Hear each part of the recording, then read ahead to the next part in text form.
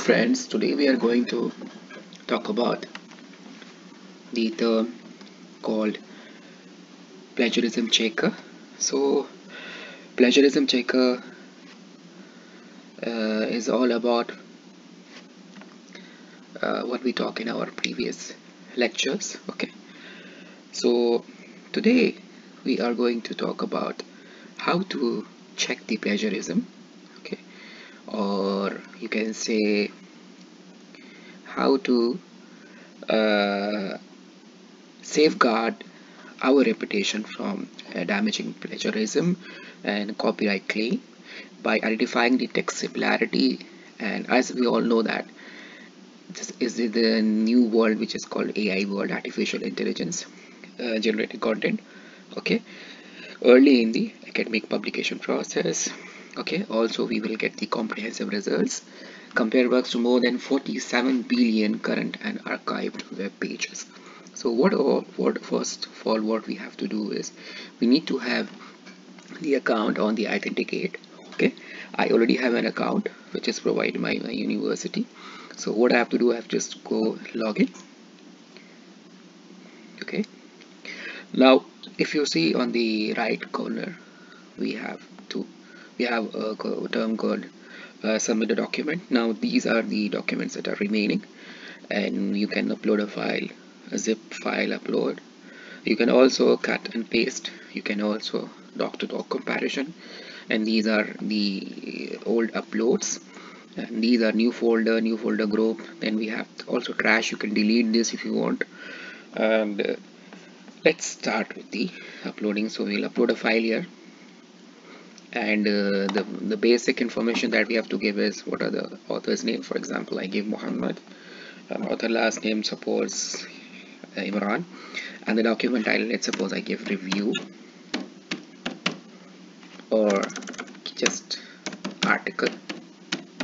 Okay, and then we have to choose a file, and wherever it is saved we just have to click and then add. For example,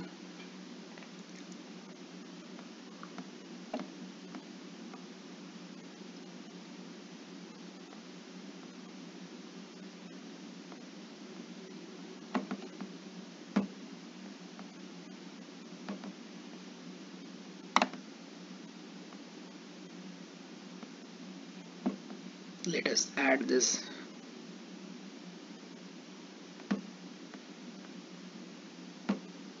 And then now you can also add another file. Okay, now we will upload and wait for a few seconds.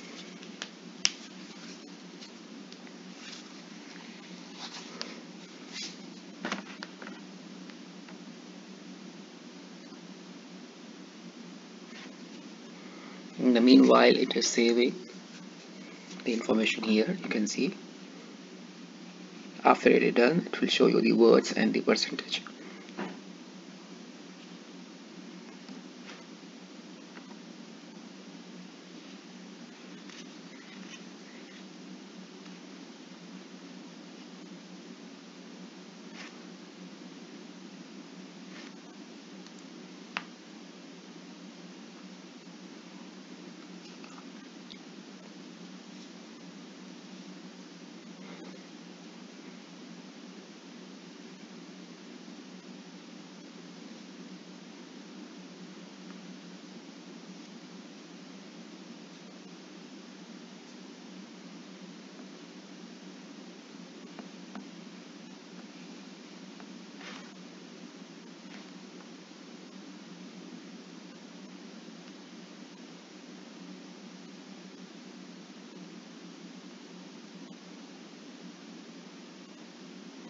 Now we can click here on the report.